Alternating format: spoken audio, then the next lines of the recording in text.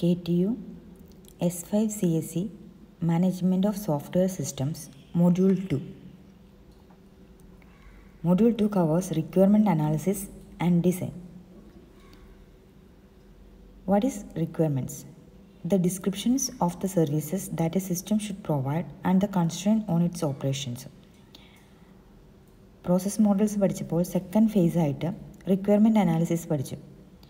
അപ്പോൾ കസ്റ്റമറിൻ്റെ കയ്യിൽ നിന്ന് എല്ലാ റിക്വയർമെൻറ്റ്സും മനസ്സിലാക്കി അതിനെ അനലൈസ് ചെയ്ത് SRS പ്രിപ്പയർ ചെയ്യുക. അതാണ് സെക്കൻഡ് ഫേസിൽ ചെയ്യുന്ന കാര്യം. അപ്പോൾ റിക്വയർമെൻറ്റ് എഞ്ചിനീയറിംഗ് എന്ന് പറഞ്ഞാൽ ഒരു വാസ്റ്റ് പ്രോസസ്സാണ്. It may range from high-level abstract statement of a service or of a system constraint to a detailed mathematical functional specification. എല്ലാ റിക്വയർമെൻറ്റ്സും ക്ലയൻറ്റിൻ്റെ നിന്ന് മനസ്സിലാക്കുകയും അതിനെ അനലൈസ് ചെയ്യുകയും ഡിസൈനറിനും ഡെവലപ്പറിനും ആവശ്യമായ എല്ലാ ഡിസ്ക്രിപ്ഷനും തയ്യാറാക്കുകയുമാണ് ഈ റിക്വയർമെൻറ്റ് എഞ്ചിനീയറിംഗിൽ വരുന്നത്. So mainly two types of requirements: user requirements and system requirements. User requirements-ൽ ഉൾപ്പെട്ടുള്ള ആളുകൾ ആരൊക്കെയാണെന്ന് വെച്ച് കഴിഞ്ഞാൽ client managers are there, system end users are there, client engineers are there, contractor managers are there, system architects are there. So user requirements എന്ന് പറഞ്ഞാൽ statement in natural language plus diagrams of the services the system provides and it's operational constraints written four customers. So യൂസറിന് ആവശ്യമായ എല്ലാ കാര്യങ്ങളുമാണ് user റിക്വയർമെൻറ്റിൽ വരുന്നത്. System requirement എന്ന് പറഞ്ഞാൽ A structured document setting out detailed description of the systems function, services and operational constraints. കുറച്ചുകൂടെ authentic ആയിട്ടുള്ളൊരു ഡോക്യുമെൻ്റാണ് system requirements. ഈ system requirements use ചെയ്യുന്നത് system end users, client engineers, system architects, software developers അങ്ങനെയുള്ളവരാണ്. So ഈ റിക്വയർമെൻറ്റ്സിനെ mainly 2 types ആയിട്ട് divide ചെയ്തിരിക്കുന്നു: functional requirements, non functional requirements. എന്താണ് functional requirement?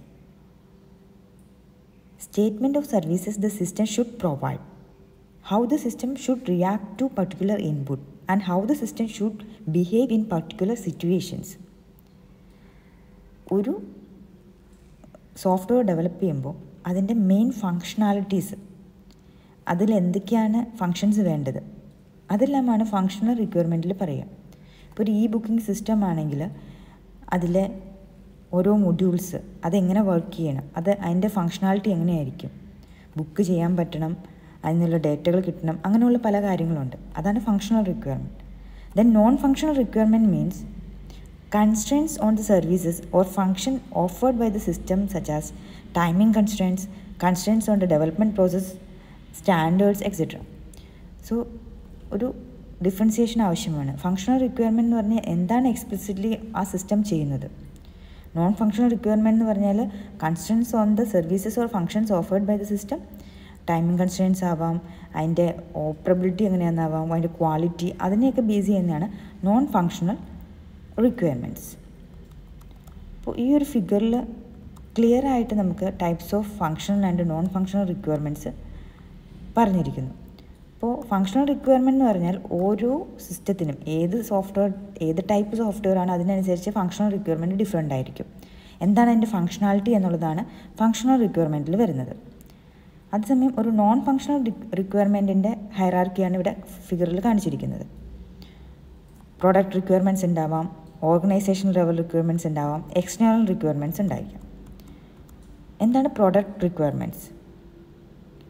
നമ്മൾ develop ചെയ്യുന്ന software product requirements which specify that the delivered product must have A particular way, that is execution speed, reliability എല്ലാം കറക്റ്റായിട്ടുണ്ടോ, usable ആണോ, efficient ആണോ, dependable ആണോ, secure ആണോ, ഇതൊക്കെയാണ് പ്രൊഡക്റ്റിൻ്റെ ഒരു റിക്വയർമെൻറ്റിൽ നമ്മൾ പറയുന്നത്. So speed, size, is of use, reliability, റോബസ്റ്റ്നെസ്, portability ഇതെല്ലാം പ്രൊഡക്റ്റ് റിക്വയർമെൻറ്റിൽ മെയിനായിട്ട് വരും. Then organizational requirement, that is environment requirement, operational requirements and development requirement.